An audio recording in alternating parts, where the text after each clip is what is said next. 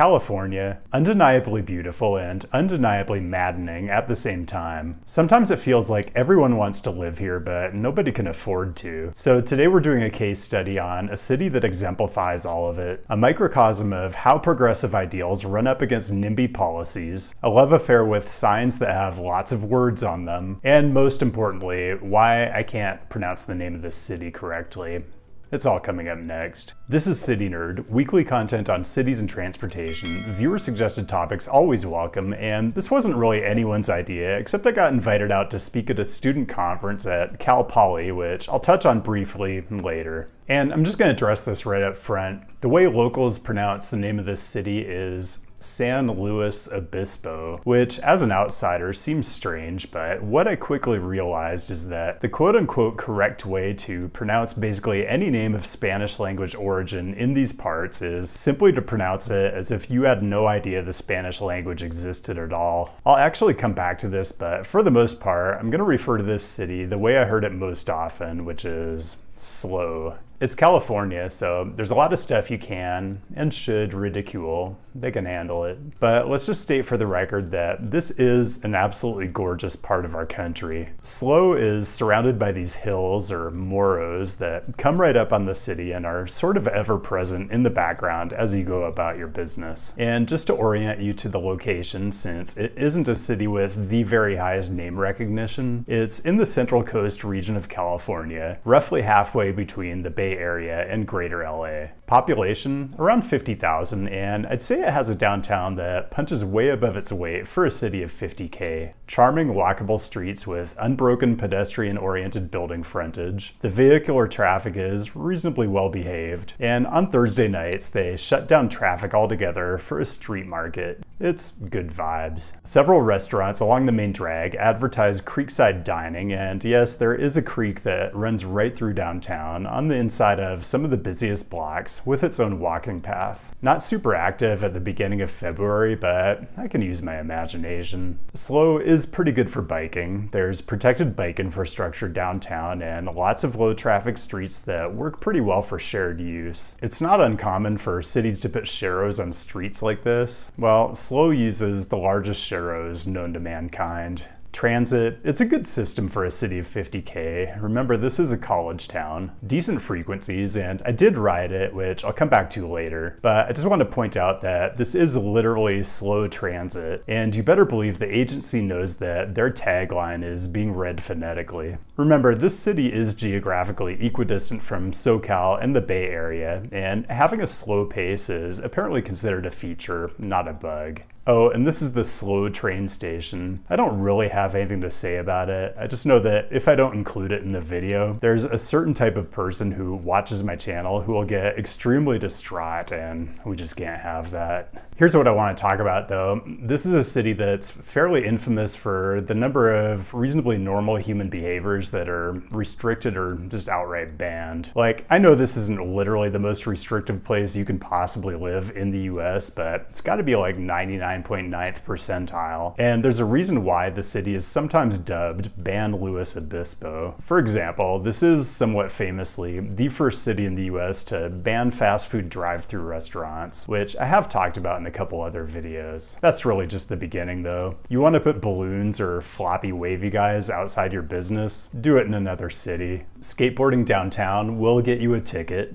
Interested in having a pet rabbit? Just keep it moving down the road. It's not happening here. You can't feed ducks. No gas-powered leaf blowers on Sundays, which is still honestly 6 fewer days a week than they should actually be outlawed. But really, one of my favorites is Municipal Code 12.32.110 on naming streets, which states that all street names should be pleasant sounding and easy to read, spell, and pronounce. Which is funny because this is literally a place where the city's own citizens can't even pronounce the name of their city correctly. The main street that runs right through downtown, the locals pronounce it Higuera. I'm not even kidding. And I'm sort of being harsh. I realize we all call Los Angeles, Los Angeles, but the ordinance is funny. I think, ostensibly, it's to make it easier for small children or whatever to communicate location in case of emergency. But then, instead of doing the street signs in an ultra-readable street sign font like Clearview, they're done up like medieval theme park wayfinding. I don't know. Like, they managed to use extremely standard, readable font on pretty much every other sign. It's just the font is often very small because they really like to put a lot of words on signs, usually multiple signs. Extremely detailed parking restrictions, as if you were in Manhattan. Signs telling you where you can and can't go. Signs to let you know you're being watched. Signs reminding you that you can't smoke, which I kind of agree with a lot of this stuff, but it's just a lot. Especially when there's so many objectionable things they haven't banned. Like convenience stores right on the main drag through the center of town, not banned. High-end Scandinavian car dealerships, also right on the main drag. Skateboard shops are apparently totally legal, even though skateboarding itself isn't. This business, totally cool and legal. More things that are deemed completely acceptable. Quote-unquote bike routes that don't have any identifiable infrastructure or even markings of any kind. Green-painted buffered bike lanes that are right in the door zone. This style of bike rack, which unaccountably seems to be really popular here. Paving materials that get extremely slippery in the rain, and it did absolutely pour when I was here. These things, still totally legal and awesome. I mean, this city has a lot of things that I would personally outlaw if I had absolute power. Any of these kinds of places, this chain, fast fashion, any place that sells athleisure, or having literal lifestyle centers that take up multiple blocks of your downtown, now that is absolutely permissible. Honestly, you could argue that this is better than having them on the outskirts of downtown, except now you need downtown parking structures. Just to reiterate, having a rabbit as a pet is an affront to civilized society, but devoting chunks of prime downtown real estate to cheap vehicle storage, totally awesome. Okay, I'm being grouchy. Slow is really nice and pleasant, and a lot of what I've shown you is done better here than it is in the vast majority of cities this size in our country. But in a minute, I'm gonna get into a couple city ordinances that are actually just a little more disturbing. But first, a brief reminder to click on all the things. The bell is especially useful if you want to be notified of like breaking news or emergency live streams, whatever. Connect on all the usual websites if you want to see more pictures of my cats. And Patreon is super important when it comes to giving this channel anything that resembles financial stability. By the way, this was another speaking engagement, this time for the Student Leadership Summit of the Institute of Transportation Engineers Western District. Very cool to meet with the youngs who are really going to be the next generation of people who are planning and designing our city's transportation systems. And it turns out an absolutely shocking number of them watch this channel, and I don't quite know how to feel about that. Okay, so it got exhausting trying to find ways to be annoyed by slow, which by any measure is a beautiful, walkable, livable small US city. So I hopped Route 12, which runs once an hour and gets you to Morro Bay right on the Pacific in like 26 minutes. It's shocking that it takes so little time because you feel like you're departing from a mountain town, and then less than half an hour later, you're standing at the edge of the Pacific Ocean. I don't know how much there really is to say. It's a pleasant seaside town, a lot like the places I used to go on the Oregon coast to get away for a weekend, except warmer, I suppose. All the usual trappings, saltwater taffy, gift shops that sell knickknacks for married people who hate each other, overpriced seaside restaurants. These tacos were actually amazing though. There really is something about gazing out onto the Pacific that speaks to me, but it's probably a me thing. Morro Bay does have its own idiosyncratic rules though. Not being able to steal plants, that's like borderline fascism. Back to slow. I think someone in a recent live stream suggested that when I do a city visit, I should go back and look at the different metrics I use when I'm analyzing cities. So if you care, citywide walk and bike scores of 56 and 69 respectively. Although if I drop a pin on Higuera and Chorro downtown, it's 99 and 91. I covered a lot of this in my college towns video. Median rent over $2,500. What are you gonna do? It's California. People want to live here. Another comment I got a lot on my last live stream was that I should do a video on California Forever, which, if you don't know what it is, it's this idea of building a whole new city in Solano County outside the Bay Area from whole cloth as a way of relieving some of the state's housing crunch. It's backed by a bunch of tech billionaires, and when you read about it, you keep having to remind yourself that you aren't reading about one of those misguided utopian high-tech cities they're always proposing on the Arabian Peninsula. I don't know if I'll do a video about it, but the galling thing is, California has literally hundreds of cities that already have the infrastructure to support thousands of additional housing units. It's just apparently too politically difficult to do things that should be much more technically straightforward. Like, one thing you might have noticed in all the images of SLO that I've shown you so far, there aren't any cranes in the air. If you squint, you can see a bit of multifamily, but median rent over $2,500. There's tons of demand to live here. I can't imagine construction doesn't pencil out. Well, let's look at a couple more city ordinances that may or may not be related.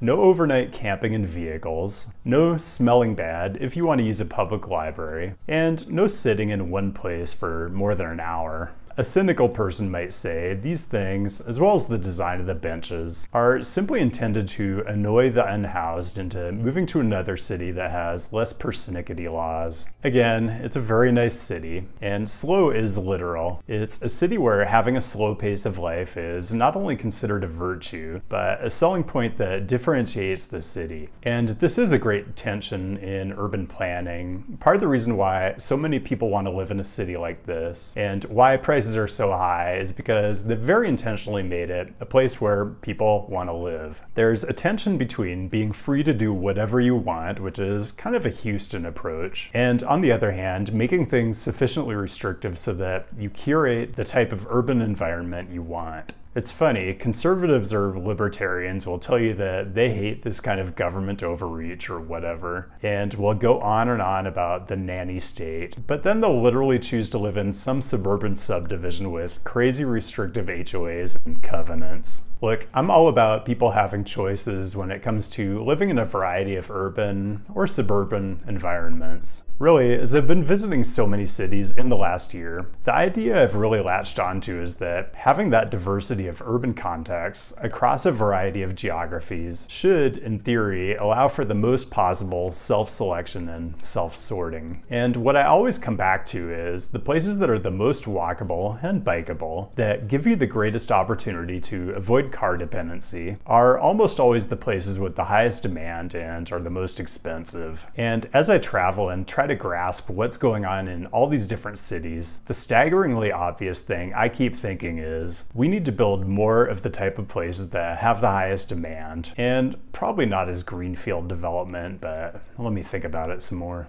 Being able to travel more is something I've really enjoyed about the evolution of my channel, but it does make it a little more challenging for me to do my actual job, which is making videos for you all. When I'm traveling, I'm working and hooking up to Wi-Fi in coffee shops, hotels, airports, and that's where today's sponsor, NordVPN, comes in.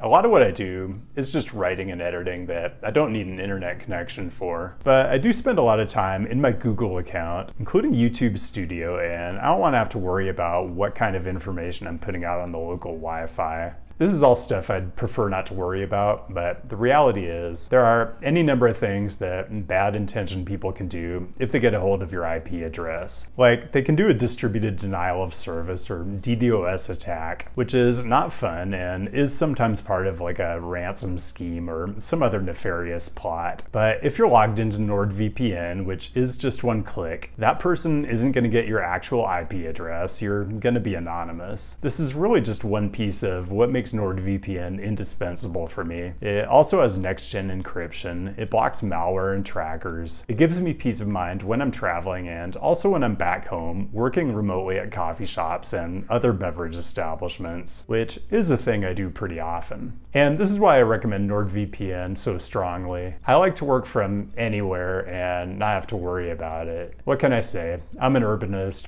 I love a good third place. Anyway, if you sign up for any of NordVPN's 2-year plans during the current promotional period, you're gonna get 4 bonus months on top if you use my code. And your NordVPN subscription comes with access to their proxy browser extension, which is a more lightweight, flexible option for getting the benefits of a VPN. Like if you're borrowing someone's computer, you can log in and add the extension. Or if you have apps that you want to keep using your actual IP while your browser stays anonymous, it can come in handy. But I just keep NordVPN logged on wherever I go because it works for everything I do. Again, make sure you use the code down in the description. It's gonna get you 4 months for free, and it's gonna help support this channel too. And thanks again. And that's all I've got. Thanks for joining, and thanks as always to the patrons, whose direct support really gives me the freedom to branch out and do these events where I can connect with the people who are going to be influencing our built environment for years to come. Keep the great topic suggestions coming. I'll be back with a new episode next week,